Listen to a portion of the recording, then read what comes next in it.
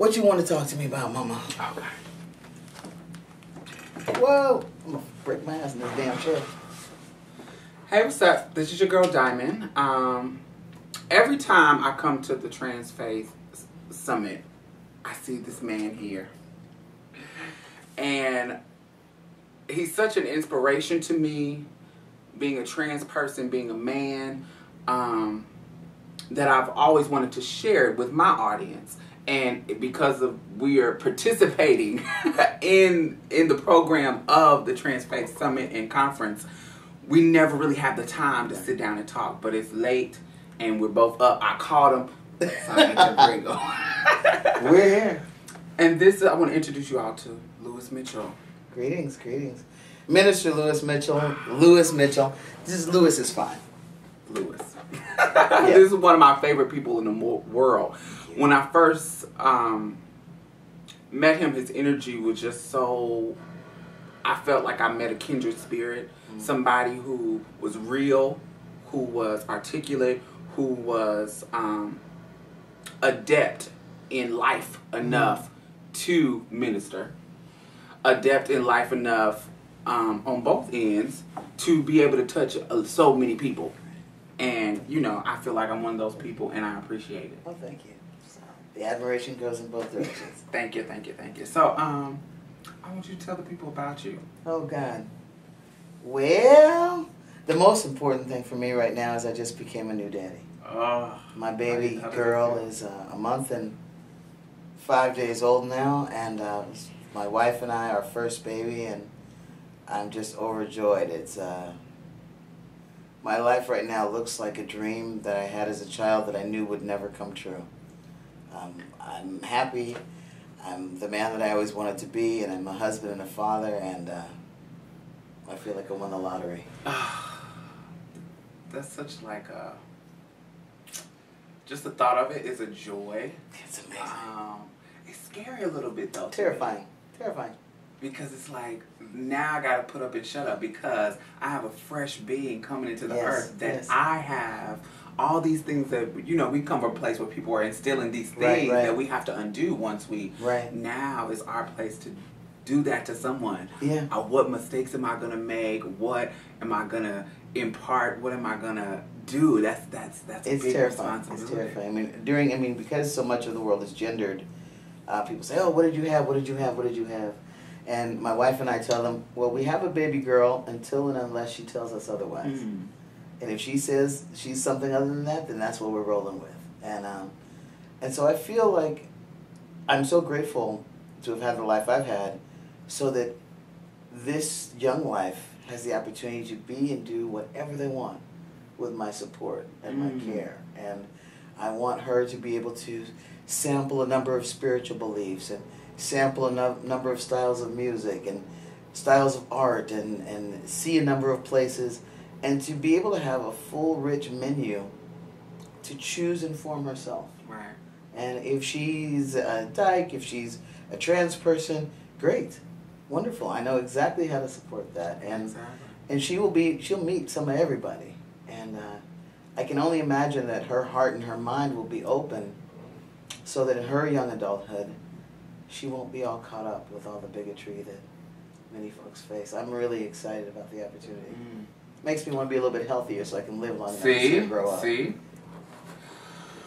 How long have you been trans? I started my transition on my 39th birthday, and I just turned 52 this week. Okay. So, 13 years. Okay. Is it fulfilling? Fulfilling doesn't even really do it justice. You know, I think there's a certain kind of schizophrenic feeling that I felt that the world saw me in a way that I never saw myself. You know, and that first moment of walking down the street and having people see me as I saw myself was otherworldly. It was like, I felt like a little kid. It was so exciting. I literally just cleaned. So, I mean, it's been fulfilling, and part of what has been fulfilling for me, well, let me just back up for a second. In my early transition, I found no black men who were trans. All the guys I knew who were transitioning were white guys. Then I met 3. The first one Where was do they live? The 3 that you met that were African American. all on the West Coast. Okay. Okay. The first one I met was just an ass. And I thought, if that's what testosterone's going to do to me, I'm not sure I want to do it. Mm. The other 2 suicided within a year of each other. And that changed me in some ways. And that has been the seed of my kind of activism, because at that point... They transitioned and they had been transitioned. Oh, gosh. They were transitioned, well-established, married, had kids. And I don't know what the reasoning was or what the cause was. They had some mental health concerns. I didn't know them deeply enough to know.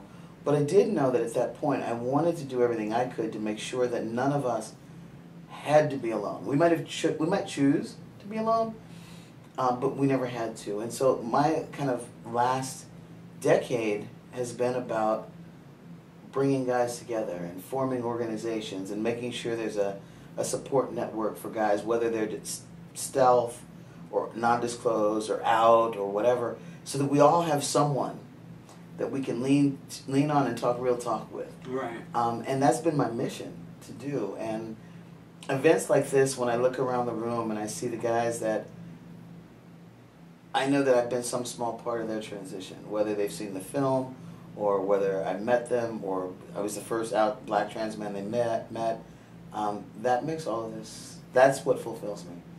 Well, honestly, you're the first black trans man that I had.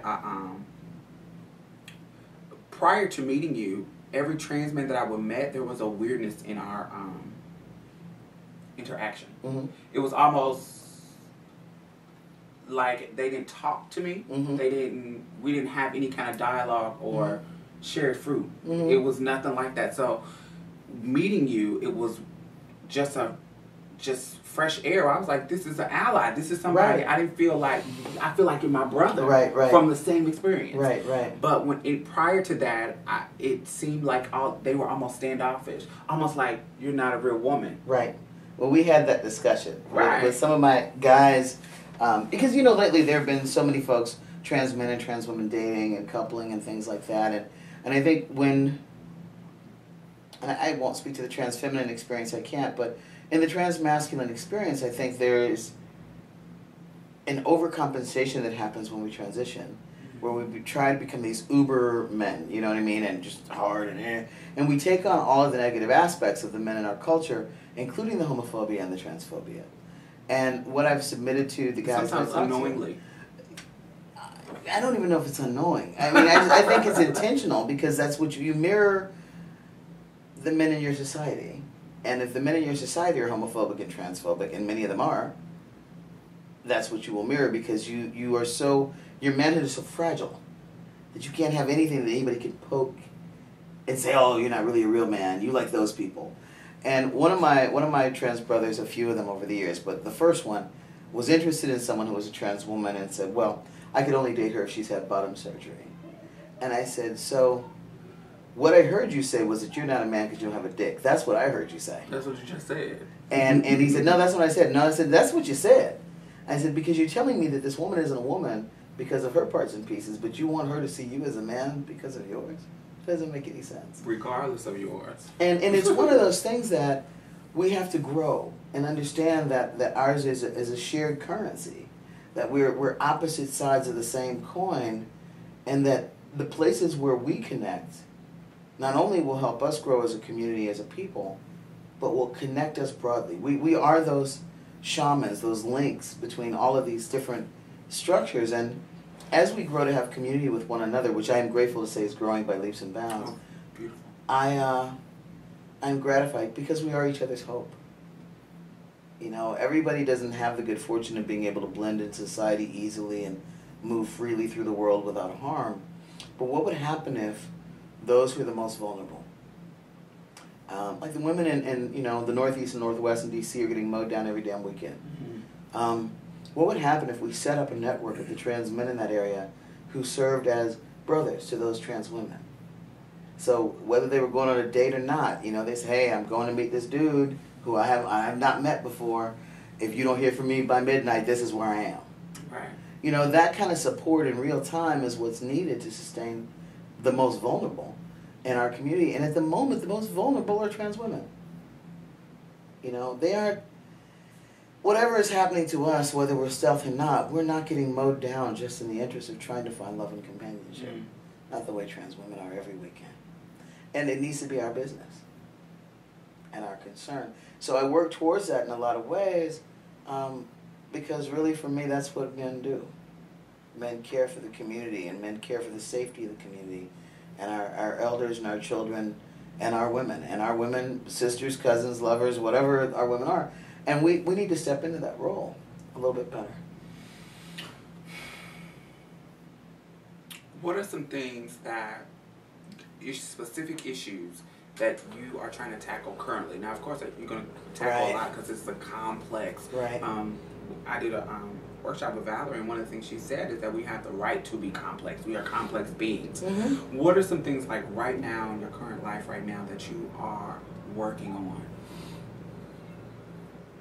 Really, the biggest part is really community building, because there's still so much need for that. Right. The secondary part of that is really creating access to basic health needs. One of the things, when I lobby in D.C., I don't talk about trans stuff in terms of, well, not even trans 101, but not even like, trans inclusion and protections. I try to ask them to do something they can do, which is work with the insurance lobbyists and give us the opportunity to have more freedom. So in the state of Massachusetts, you can change your gender marker on your insurance at will. Which means that if I need to go in for a pap smear, I call down to the office and say I'm getting a pap smear tomorrow. They change it to an F. I get my pap smear. When I leave the office, they change it back to an M. So I don't get charged for it. I don't have any extra loopholes. I mean, those of us that have transitioned, trans women need to be able to go and have a prostate exam. Trans men need to be able to go and have a pap smear if we still have those parts and pieces, because we've worked too hard to die of like ovarian and prostate cancer because we can't go get tested without outing ourselves. Yes. And as we get older, we have to. I have to say this to y'all. You know what's going on with your body. You're transitioned because there was an issue there. Mm-hmm. You have if you're a trans woman, you have a prostate. Mm-hmm. You have to get that checked. If you're a trans man, you know what you have. Mm-hmm. You have to get that checked. Don't be so stuck in your transition that you don't feel exposed to those things. You can't get around that. And you have to get it checked. I mean, as we get older and as we grow, we have the luxury of living as men and living as women, and it's easy because we want to forget that we weren't born this way. Right. But our biology will tell on us, and I don't want to see any of us die needlessly. Right. There's a lot of focus on trans youth and trans children. One of the focuses that I'm moving into is more about trans elders. So, in my generation, I'm 50. Because we're getting older. Well, we're getting older. That's a blessing. But living longer. I'm even talking about the people that preceded us. So in my generation, I'm 52. There became, a transgender life. I mean, prior to that, it was called a lot of things, but there was really no such thing. So our elders are 60 and 70, who were taught that if you transition, you move away from your family, you cut off everybody. They're in nursing homes being misgendered, not getting hormones. They don't have any family around. The nursing staff is not in any way sensitive or trained.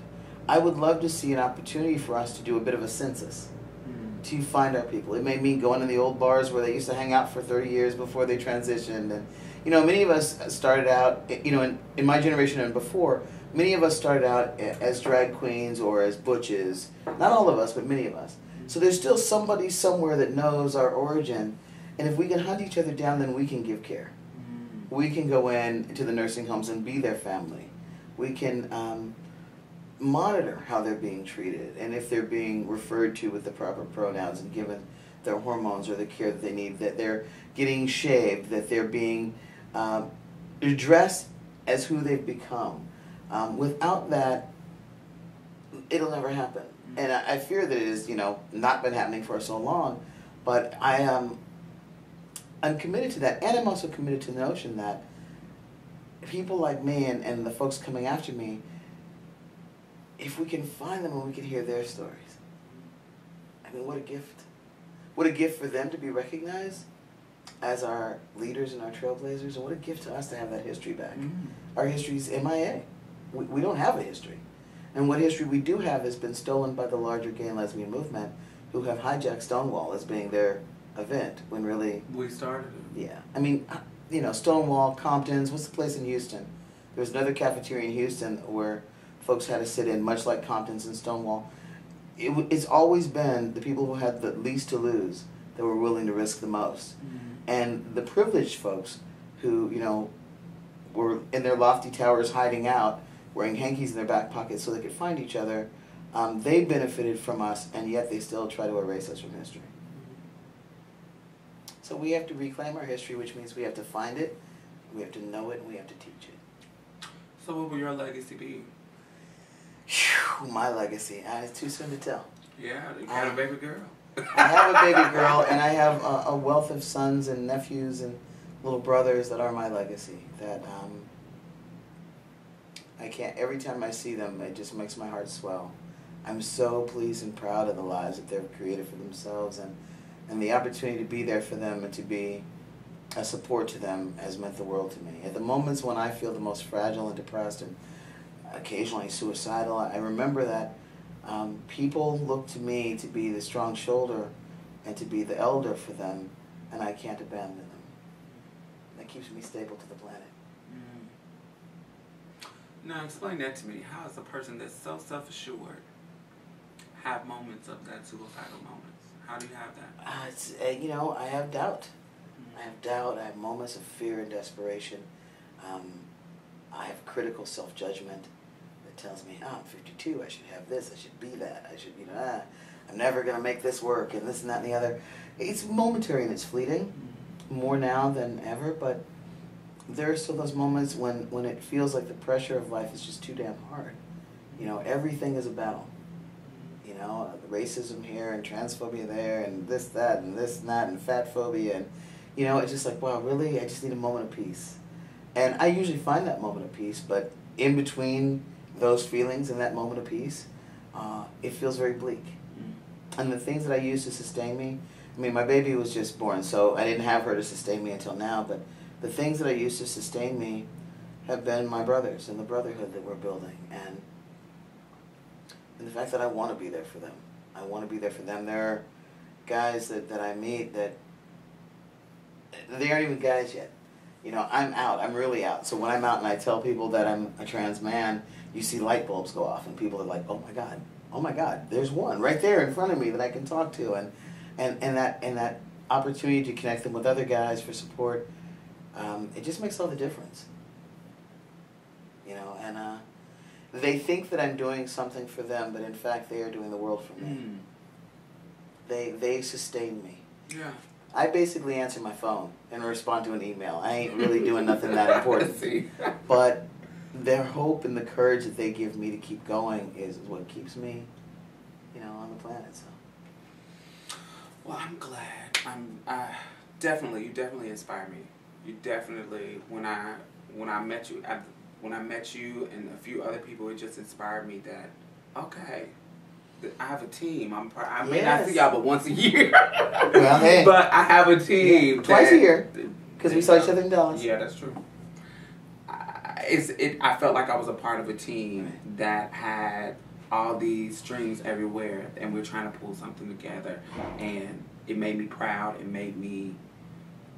It just put a fire under my ass. That's what we're here for, baby. So. You know, we're a family, and as we come together and build as family, one of the things that we learn is that family love each other. We fall out, we fight, we disagree, we come together and break bread. Like, you know, that really pissed me off. That really hurt my feelings. Come on, girl, let's go have lunch now. Mm-hmm. You know, we can't allow petty separations to keep us from being the family that we are. Yeah. And that works in the favor of our oppressors. It doesn't work for us. I don't know.